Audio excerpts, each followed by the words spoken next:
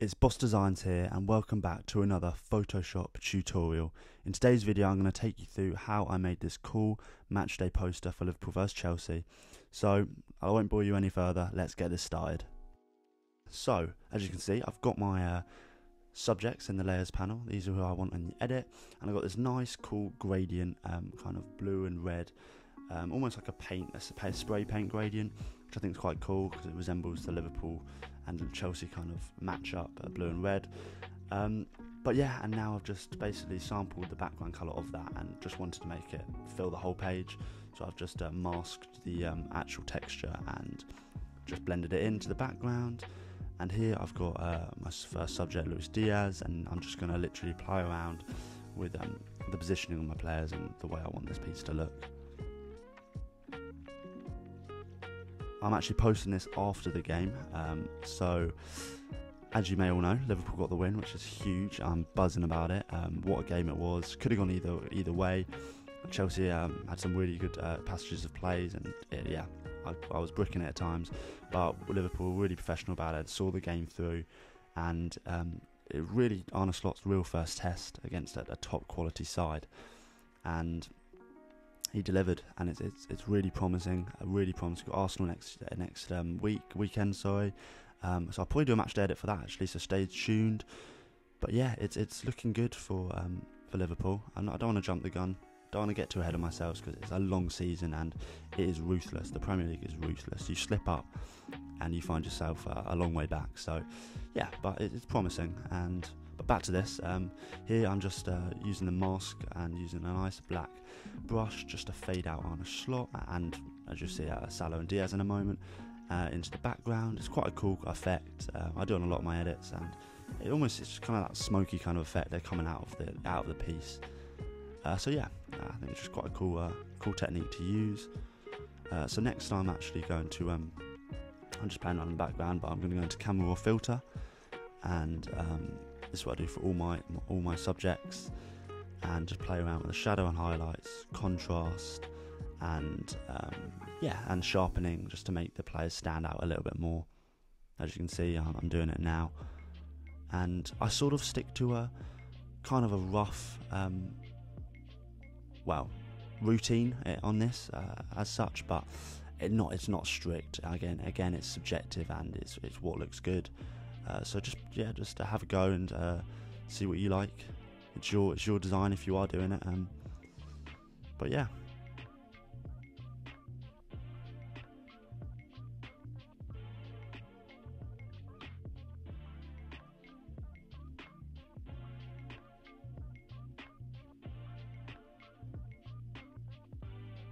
So now I go into image and then the adjustments panel to shadow and highlights.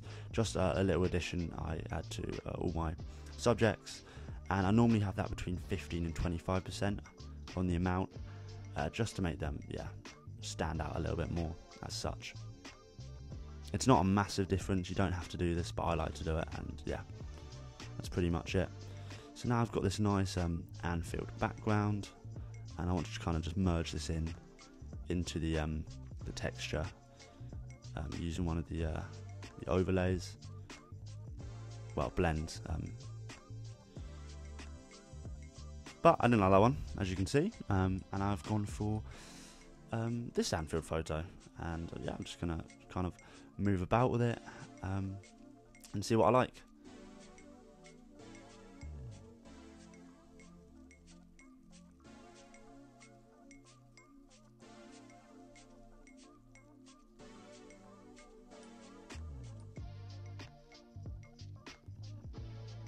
So I started change the positioning of the Anfield Stadium, because I didn't like how it was kind of below Gravenberch, and you also had like the fans there, and it just didn't work with him standing basically on a fan's head. So effectively, just wanted to change the positioning, and I came to this. Not that there.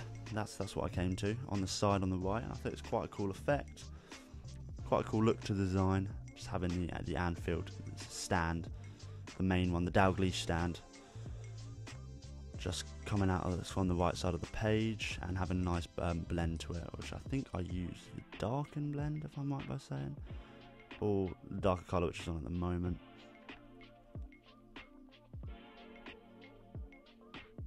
or no, hard light, sorry, my bad. Yeah, the hard light blend. So yes, now that's done. I've gone in just to get the Chelsea logo, and I've gone for the white one because I want it to be a transparent background, where I can use color overlay here and just make it a white Chelsea logo. I could get the normal one, but I just like doing this on my match day edits, having it as like a transparent background through the badge, and changing the color overlay to a white.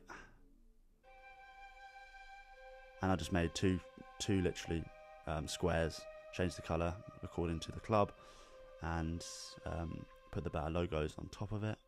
You see this on quite a few professional matchday posters by actual clubs. It's just, yeah, another technique they use for the design.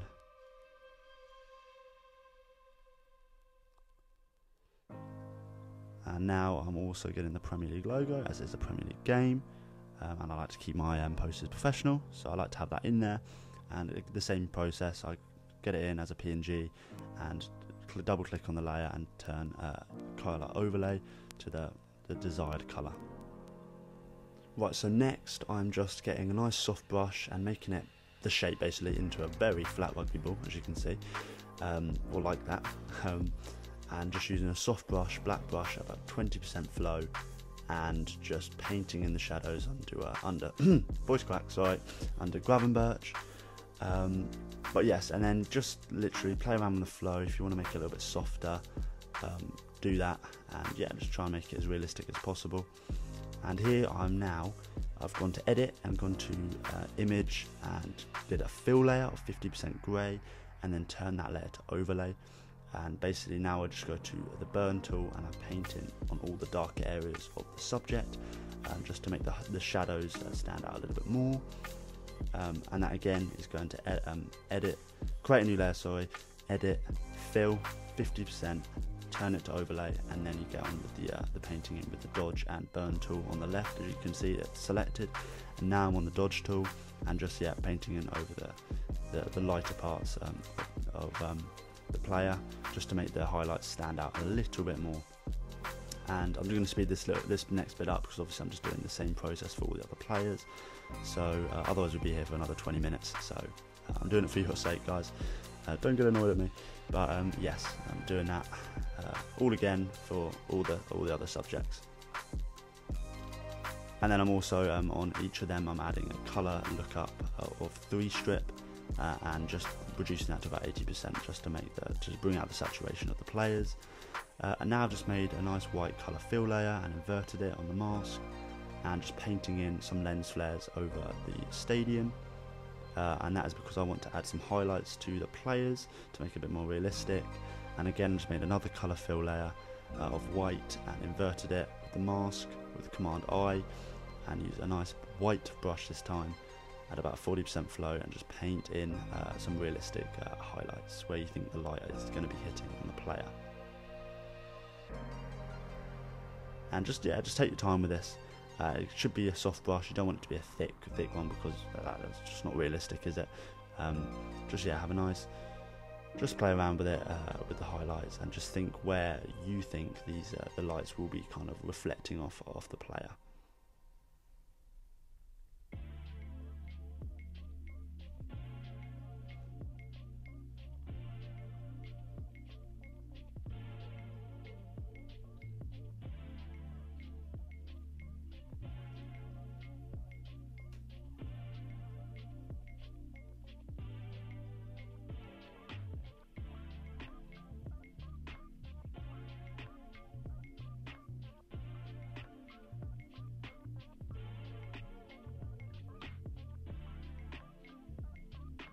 And then finally, I'm just finishing on Arne Slot, adding in those highlights, and the piece is almost looking finished. Just a few more additions to it, such as text, and I think that's pretty much it, to be honest. Just some text, because obviously it's a matchday poster. We need to have some information on there. Otherwise, it's not being informative, and that's what fans look to, as well as they love the design, but they want to actually know what time the kickoff is. But before that, I'm going to get a Premier League background, just one of these ones, and I'm using a blend of lighten, and I just masked it and bring out the take out the top of it just to blend it into the bottom half of the piece. I just thought this was a cool addition, as it's a Premier League game, and having those kind of abstract, abstract shapes that I recognise as the Premier League shapes. So I'm waffling now. It would just be quite cool to have it in the background. Basically, I just cut it short. I wanted to add it in, and that's what I did. I don't know why I'm trying to explain it so much, but yeah.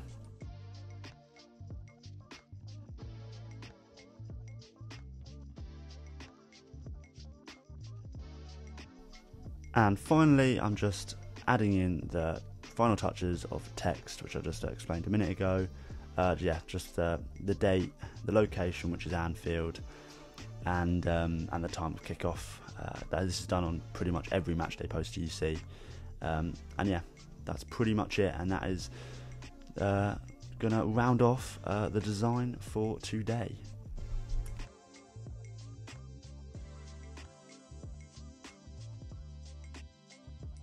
And there we have it, guys. Here is the finished matchday poster design of Liverpool versus Chelsea. I was really happy with how it came out. I think it really gives off a clean, fresh and kind of professional matchday look. Let me know down below your thoughts on it, and if you have any suggestions on tips that you thought I could have added to it, it could have improved it, because again, I'm learning. I'm learning through this process, and yeah, it would be helpful to get your opinions on it. But until next time, guys, I really hope you enjoy the video. Have a great week, and there'll be more content on the way. See you later.